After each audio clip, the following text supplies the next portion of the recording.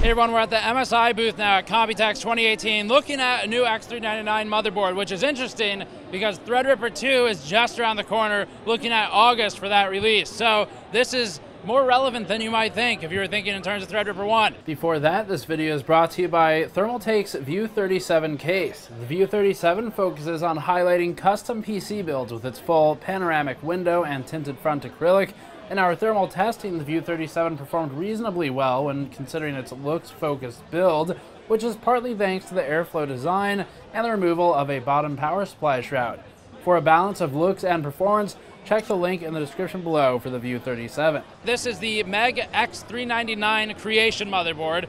It's pretty beefy in terms of the VRM. There's good reason for it. So we talked about the Gigabyte board previously, the new X399 board from them, and more or less it boils down to the vendors have to prepare for something like 250 watts stock, potentially up to 300 depending on core count and final voltages, all that stuff. So it's a lot of heat to deal with through V-Core VRM especially. So for this one, they have set up a 19 phase sort of. It's a 16 plus 3, but it's really ultimately a doubled 8 phase. So a doubled 8 phase V-Core using IR35201 MOSFETs, that's international rectifier MOSFETs. They are 60 amp power stages, so pretty serious V-Core VRM. We'll talk about it more with BuildZoid at a later date. But doubled up 8 phases for that, and then a plus 3 for the VSOC, which I think is also 3555, not 100% positive, but if it is, super overkill on the VSOC.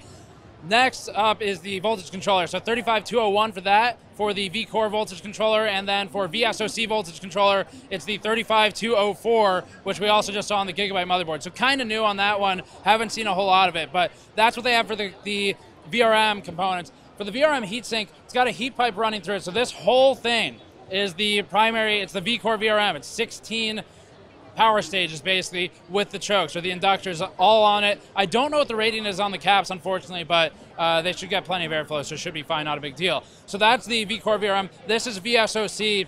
The heat pipe runs through it.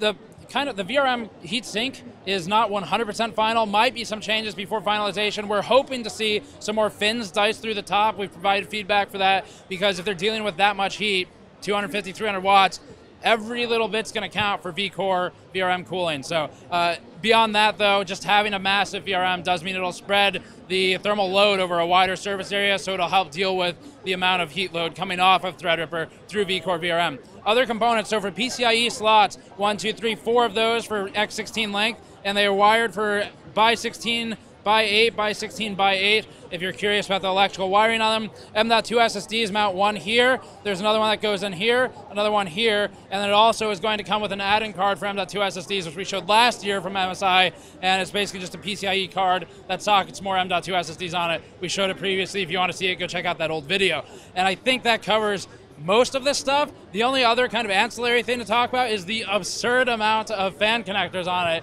In a good way. It's got a ton of fan connectors. I haven't counted actually, but plenty of them on the bottom, plenty on the side, plenty on the top. So the only thing really to be concerned about with the X399 from the vendor's perspectives is TDP. We know for sure 24 cores coming out, and those will impact ultimately what kind of power draw is expected to go through here. 24 cores probably going to remain the 2-die active configuration, with the other 2 being spacers. Basically, 32 core probably going for full 4 dies for active dies on Threadripper 2. So that's all we know about it right now, but as always, check links in the description below for more information. Subscribe for more. Thank you for watching. Go to patreon.com/gamersnexus. Helps out directly. It's tour.gamersnexus.net for a mod mat.